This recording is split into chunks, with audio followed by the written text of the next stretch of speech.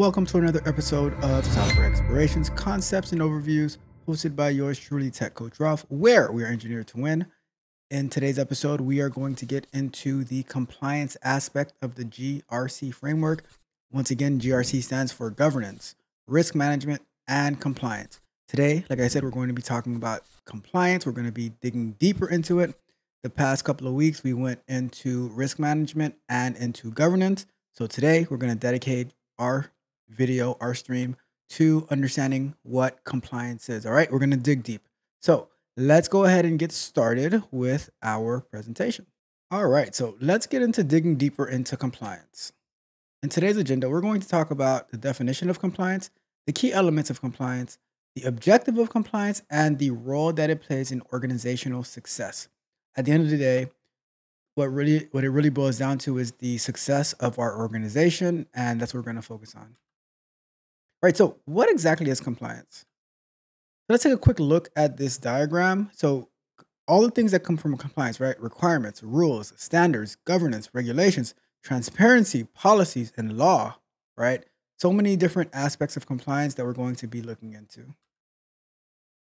So compliance refers to the adherence to relevant laws, regulations, industry standards, contractual obligations, and internal policies and procedures related to information security, right? So basically, we have to make sure all of our T's are crossed and all of our I's are dotted to make sure that we're following the laws, the regulations, making sure we're keeping in line with industry standards, and that all of our contractual obligations are being met, because any of these things can cause catastrophic events to our company, to our organization. Right? So let's jump into the key elements of compliance. So there's the legal and regulatory component. There's the industry standards. There's the contractual obligations. There's the internal policies and procedures. There's risk-based compliance management. There's continuous monitoring and assurance, documentation and reporting, integration with governance, and risk management. So we're going to be looking deeper into each one of those, but I just wanted to lay it all out for you before we got into it. All right, so the legal and regulatory, right? It ensures that the organization complies with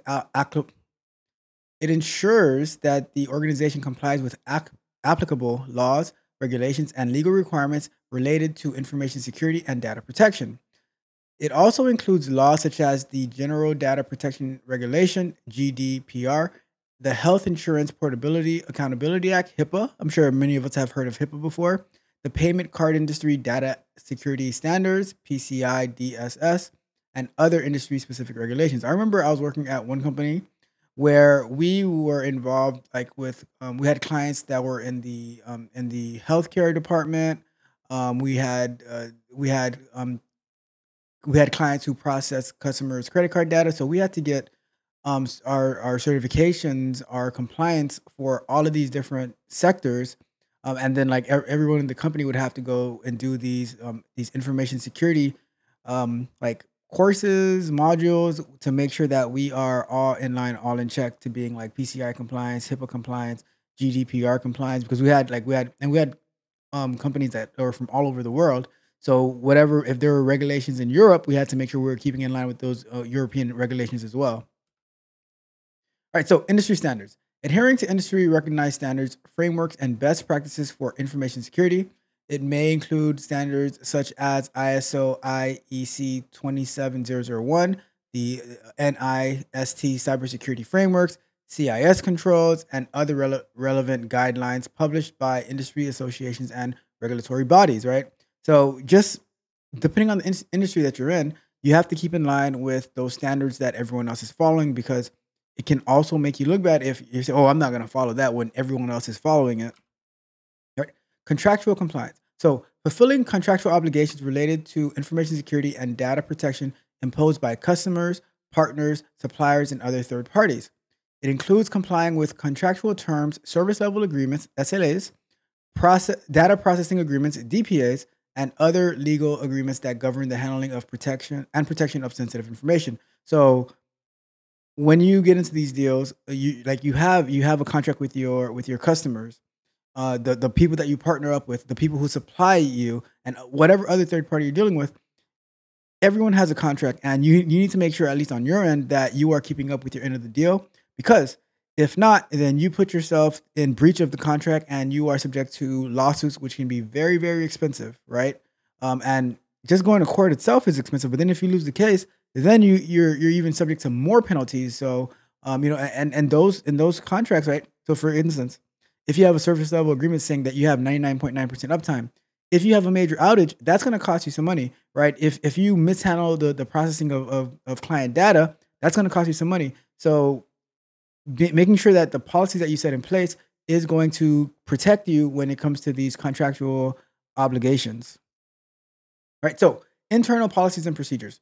Following internal policies, guidelines, and procedures established by the organization to govern its information security practices.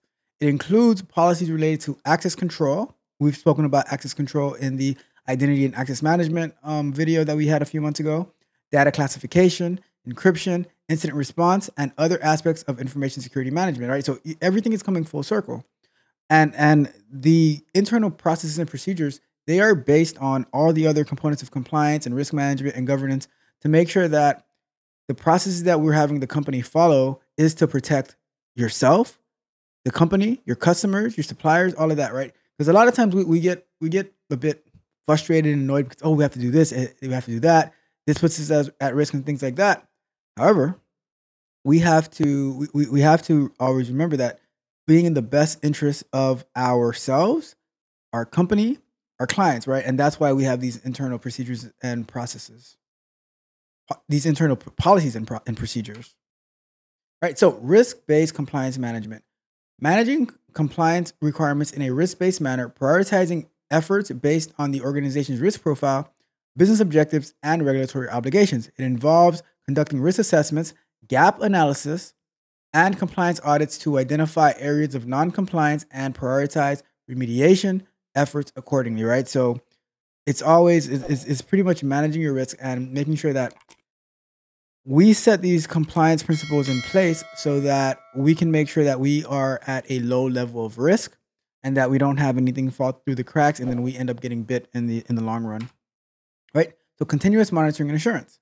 Continuously monitoring and assessing compliance with information security requirements to ensure that controls are effective, very important that they're effective, that the policies are followed, and regulatory obligations are being met, right? So you can have effective policies, but if they're not being followed, then it doesn't really matter, right? And we want to make sure that what we're following, that it's keeping us in line with the regulatory obligations.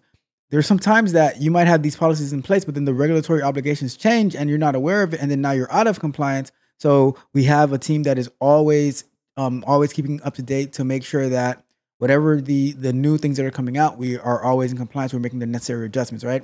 It includes conducting regular compliance audits, reviews, and assessments to identify and address deficiencies and ensure ongoing adherence to compliance requirements. And just like I was mentioning, right, regularly with compliance audits to make sure that we're up to date and that anything that changes, we can quickly ramp up and make the necessary adjustments. Documentation and reporting. Maintaining documentation and records of compliance activities, including policies, procedures, assessments, audit records, or audit reports, and evidence of compliance efforts. This documentation helps demonstrate compliance to regulators, auditors, customers, and other stakeholders, and supports accountability and transparency in compliance management, right? And here's the thing, like when I was working for a pharmaceutical company, the FDA has and other governing bodies, they say, okay, you need to keep these records for this amount of time, and when we ask, you have to be able to report on this, or we can send auditors and regulators whenever we feel like it to make sure things are on the up and up. And that's why we would also have we'd hire auditors to make sure that everything is in place, and we'll go through these processes and procedures to make sure that things are clean and things are clear, so that if we do end up getting audited by a governing body, that we went through the process and we make sure that everything is in place. And when we do have things that are out of place, we make sure that we get it cleaned up in case that we do get a real audit one day. So integration with governance and risk management, right? So it ensures that compliance and efforts are aligned with organizational objectives, risk priorities, and governance structures, facilitating a coordinated and holistic approach to managing information security risk, right? So that one pretty much explains itself. That's why it's GRC, right? We need to make sure that our compliance can easily and smoothly integrate with our governance and our risk management. So let's get into the objectives of compliance, right? So objectives are legal and regulatory requirements. So adherence to legal and regulatory requirements, right? Because you can have them, but the requirements, but if you don't adhere to them, then what's the point, right? Protection of stakeholder interests, mitigation of regulatory risks, promotion of ethical conduct, data protection and privacy, risk management and control effectiveness, corporate responsibility, facilitation of business operations, right? So we're going to quickly run through each one of these to get some insight on, and then we're going to wrap it up, okay? So legal and regulatory requirements. It aims to ensure that the organization complies with applicable laws and regulations governing its operations, including those related to information security, data protection, privacy, financial reporting, and industry-specific regulations, right? It minimizes, very important, it minimizes the risk of legal penalties, fines, and sanctions while maintaining legal standing and credibility. And that's what it's all about, right? Because you can, like, there's so many different things that can happen, but once you get leverage these legal penalties, these fines, these sanctions, then you can call it a wrap, right? So, and they all work together. So, stakeholder interests. All right. So, with this one, it protects the interests of stakeholders, including customers, investors, employees, partners, and regulators by safeguarding their rights, privacy, and confidential information, right? And this is what I was touching on a little bit earlier. Your stakeholders are all these people, the customers, investors, employees, the partners, the regulators. Everyone is part of this ecosystem, and that's why compliance is so important, because we need to protect the stakeholder interests. It ensures that sensitive data is handled and protected in accordance with legal and ethical standards, fostering trust and confidence among stakeholders, right? And here's a quick thing about ethical versus legal. Something can be legal and it's not ethical, and that's bad too, right? Because like a lot of times it takes the law to catch up with morality, right? So, and the good thing about this, because like now you can have like a bad reputation, but with the stakeholder interest, like we want to make sure that we protect with legal and ethical standards, right? Not just one or the other. So regulatory risk aims to identify, assess, and mitigate regulatory risk associated with non-compliance with legal and regulatory requirements. It also minimizes the risk of regulatory investigations, enforcement actions, and reputational damage, preserving their reputation and market credibility, right? Your reputation is you are your reputation, right? So, and if you destroy that, you have no credibility on the market. So let's keep that in mind when we're thinking about compliance. And next, ethical conduct. Fosters a culture of ethical conduct and integrity within the organization by promoting adherence to ethical standards, values, and principles.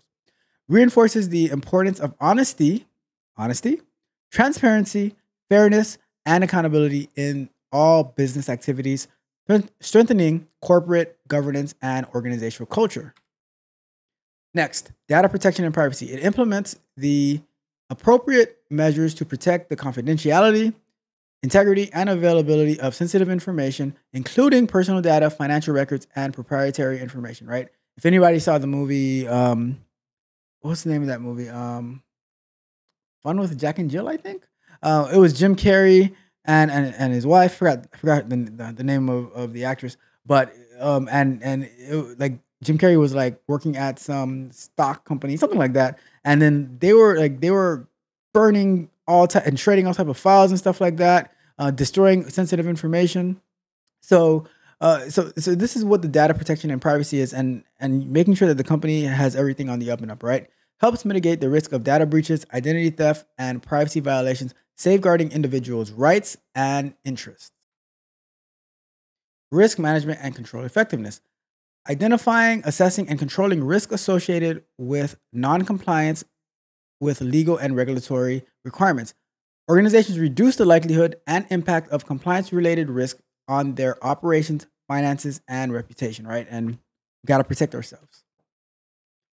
And now, corporate responsibility demonstrates the organization's commitment to corporate responsibility, accountability, and good corporate citizenship.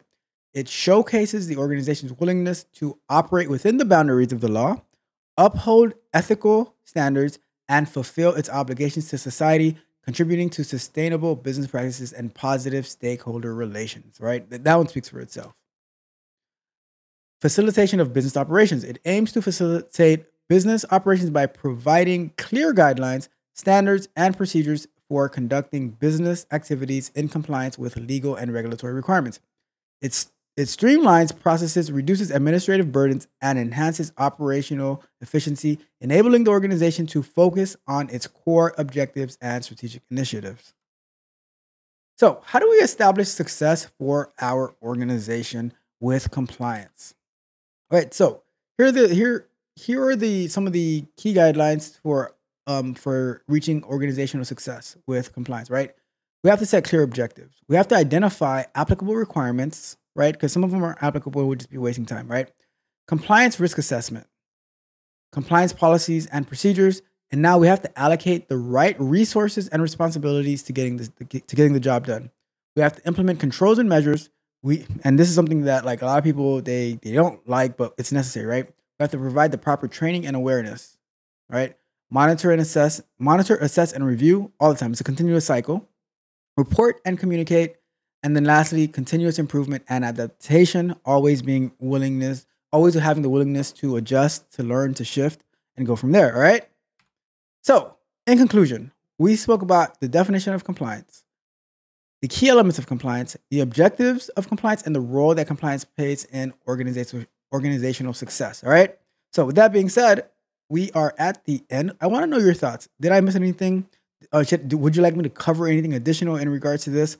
What are your thoughts on compliance? And if you are in cybersecurity, right, and especially in the GRC, is it like just one position for GRC, or do some people do governance? Do some people do risk management?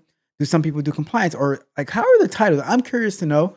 I want to know your thoughts. What do you think? Did you find this video helpful? All right. So let's go back to full screen so we can wrap up this video. All right. Thank you so much for tuning in. I really appreciate you taking the time to watch this video and learn more about compliance with me, because guess what? I am learning this along with you. I did the research, created the presentation, and said, okay, let's go through it together and we can share the wealth, share the knowledge. Let me know if you found it helpful, if you want me to continue with these type of videos, whether it's related to QA, whether it's related to cybersecurity, whatever it might be. It could be related to software engineering, whatever the case may be. I am here for you. Let me know what you thought about it, right? But on your way out, do me a huge, huge favor on your way out, all right? Like the video, share the video, subscribe to the channel, hit the notification bell so you can know every single time that we go live. And if you are in need of one-on-one technical coaching with me, go over to www.techcoachralph.dev where you can sign up for a coaching plan and we can get to work, all right? But until next time, my friends, my families, have a wonderful, wonderful rest of your week. This is Tech Coach Ralph, and we are out. Information shared in this video and you want more, be sure to hit the subscribe button to Tech Coach Ralph to be notified for new videos.